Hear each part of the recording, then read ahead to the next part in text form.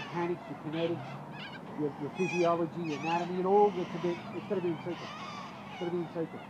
So what Clint's invented is a harness that can help you identify not flaring, keeping it all together, keeping that mechanics together, and containing that kinetic energy in your power hitting, right? Hitting lasers. It's been quite a few years in the making, yeah? Quite a few years in the making.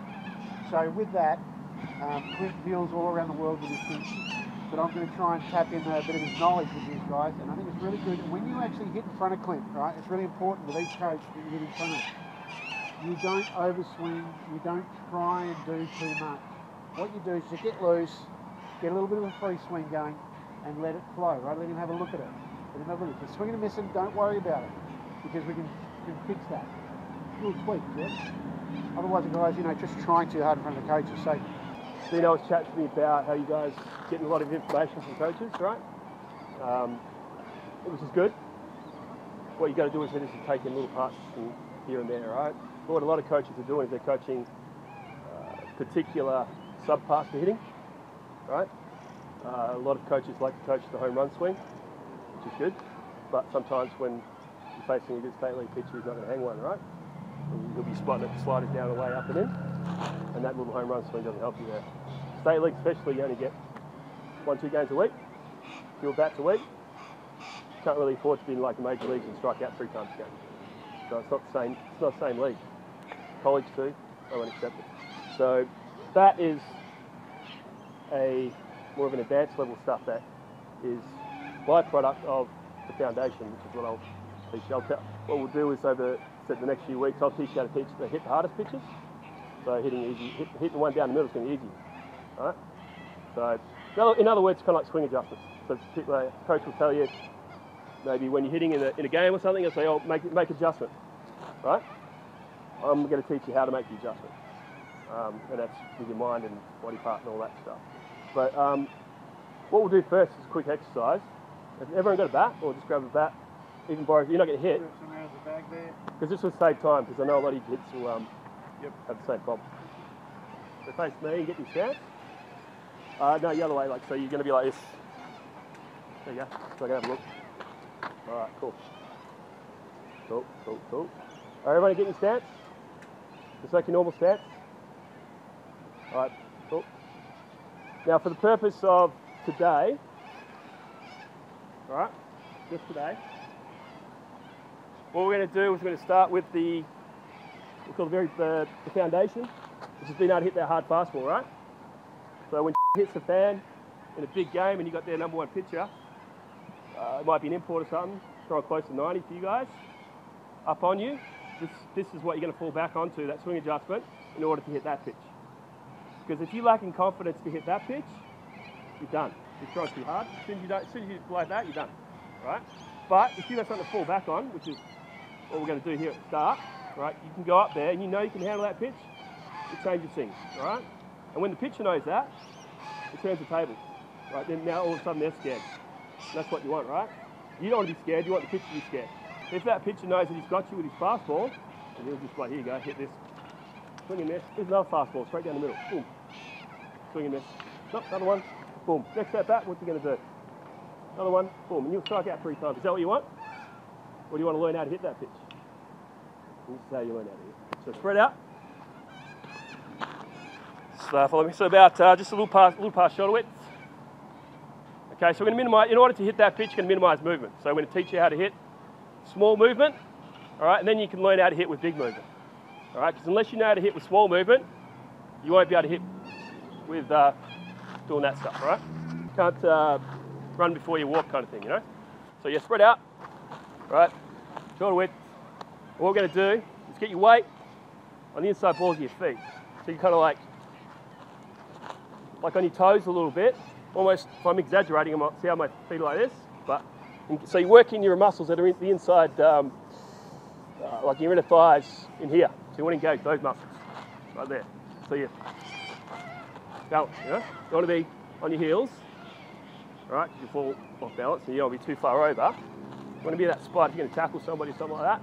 But you don't want to be too down. You want to be down here because you come back up. You're on your knees, but knees kind of pointing inwards slightly. Right there, good look. Straight and feet straight. Check your feet. You want to like step out, keep 1 foot in. You do it step out. Like keep your backside leg in, one you turn on. Step back in. So you check that foot straight. Step in, spread out. Check that other foot straight. You do this yourself every time you hit, and then kind of get that balance, engaging your core. Okay, so that's whatever stance your front foot straight. Don't open up. There you go. So if you open up, we're starting straight. Okay, so opening up is another thing. Which I'll get on. I don't like. That's something you can do when you're an advanced hitter, but when you're starting off and you're opening up your stance, that shows you're scared to hit the inside fastball. So the only way you think that you can hit it is by opening up, but it doesn't make it worse.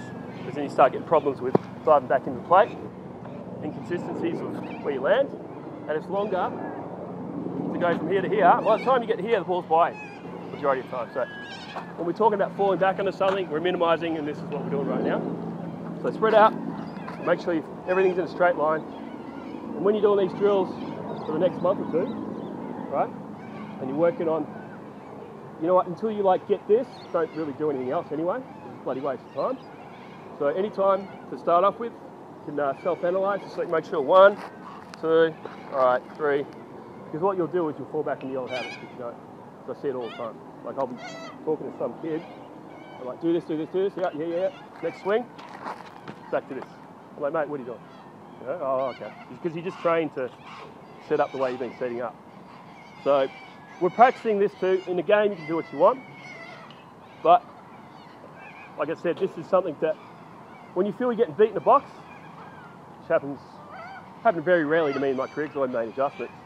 But to tell you a story there, my freshman year in college, we're facing a guy, we're in a junior college World Series, we're facing a guy who hasn't given up a run all year, played for Rhode Island. And he's throwing about 94, and I think I was the number 3 hitter.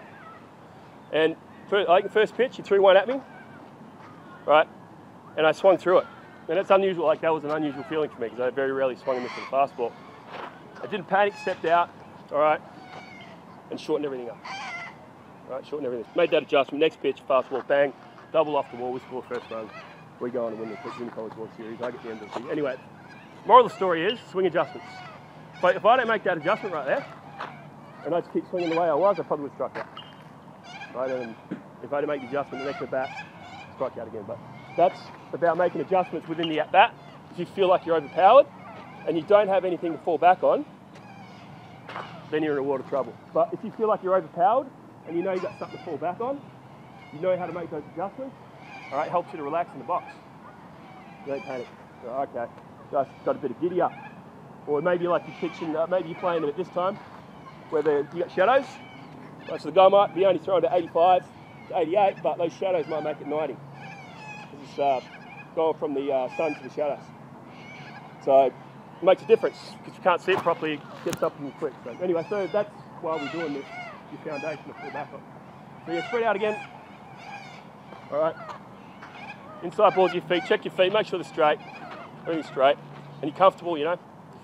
Take the bat out here, come out in front of you, drop it, and catch it. Stay there. Do it again. Relax. Just drop it, catch it, see where your hand's at, and again, relax. Hold on, drop the bat, take your arms out, take it out, take it out, take it out.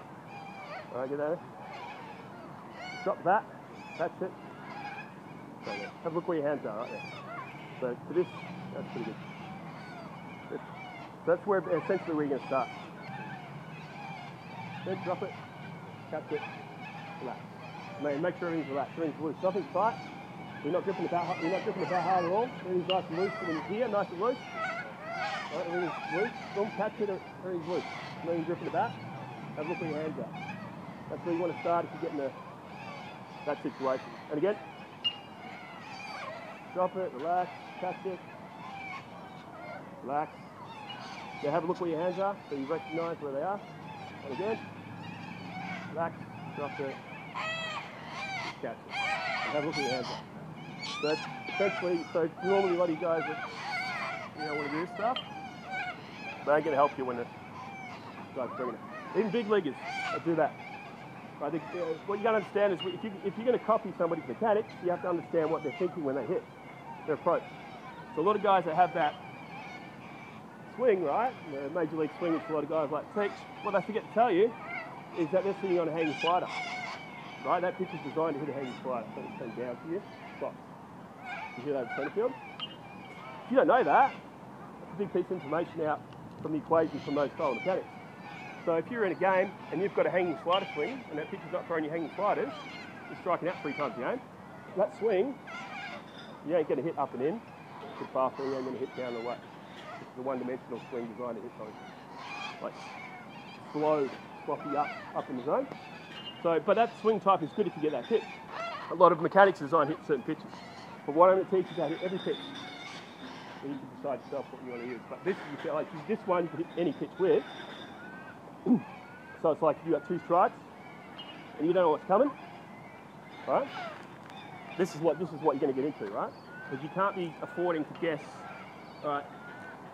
Because even in the big leagues, they'll guess slider with 2 strikes. If they don't get it, they'll happy to strike out. They'll just wear it, you know. But not a lot of people know that.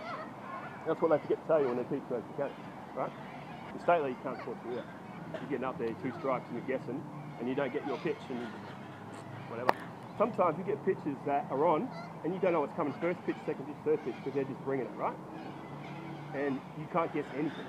So you're going to get back into something like this straight off the bat, right? So you don't know what's coming, you've got a good pitcher on there. I don't know whoever the best pitcher is in the league these days.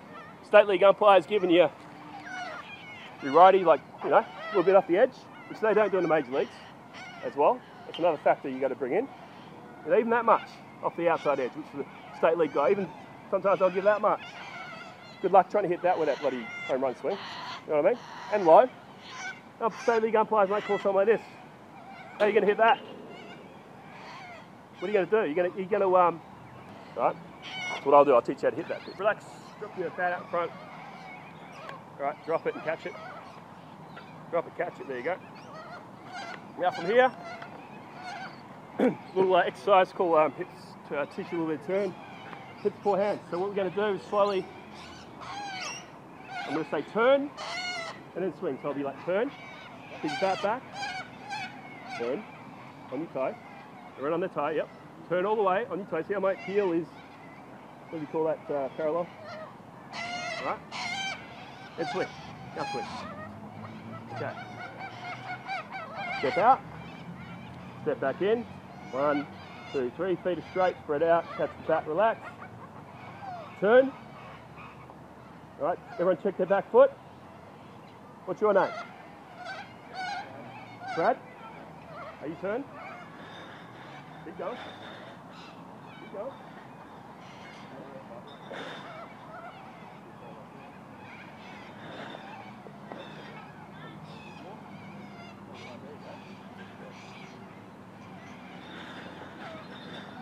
Turn.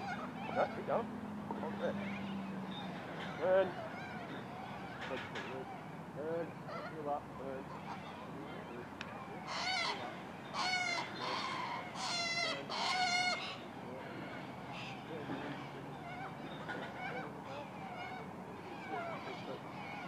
Now what's right?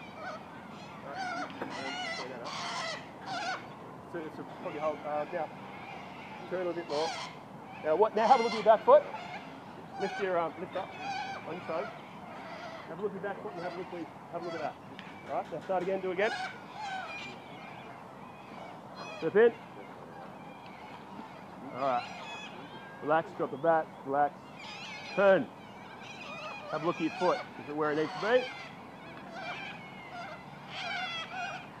Good fella. Go. Straighten your stance up. And again. Step out, step back in. All right, turn. Have a look at your back foot. That's better. One more. Again, step out, step back in. So this is something that so you teach yourself how to hit spread out. Turn, have a look at your back foot. Up on your toes. As much as you can. Because in real time you're going to have the momentum to get you up on your toes. So when you're hitting. Cool. All right, cool. Now from there, step out, step back in. All right, so you're going to go on my tempo. We'll start off a bit slower. I'm going to say turn, then swing. Turn, so we have progressively faster.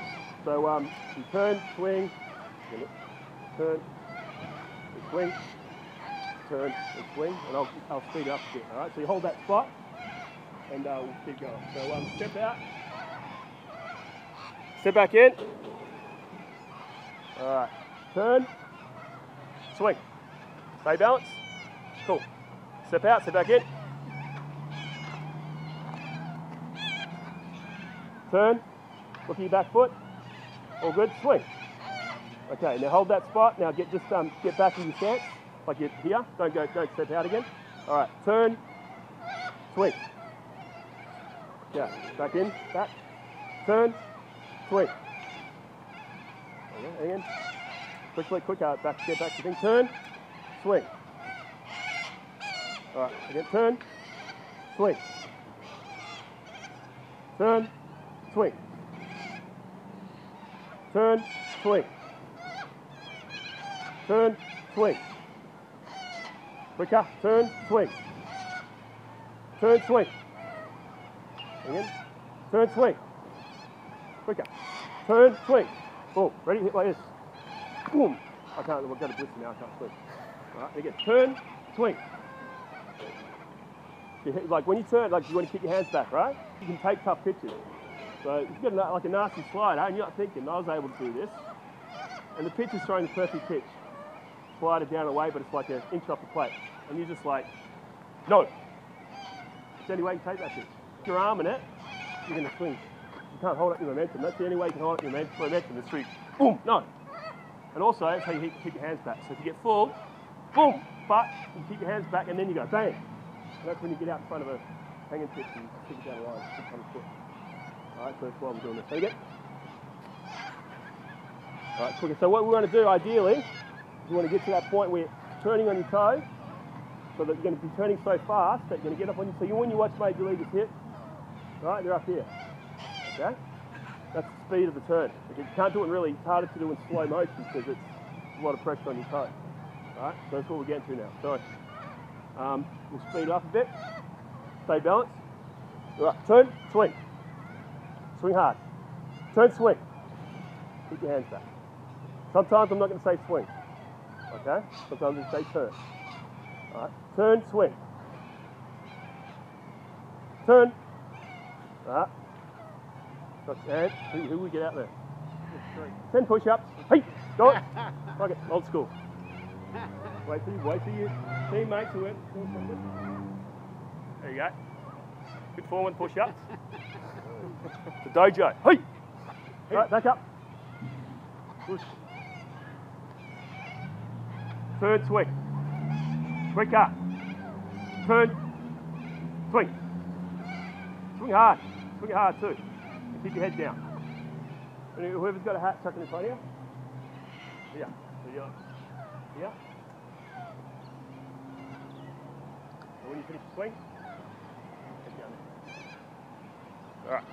Anyone's got a hat anyway. If you don't have a hat, you got a ball there? Yeah, no.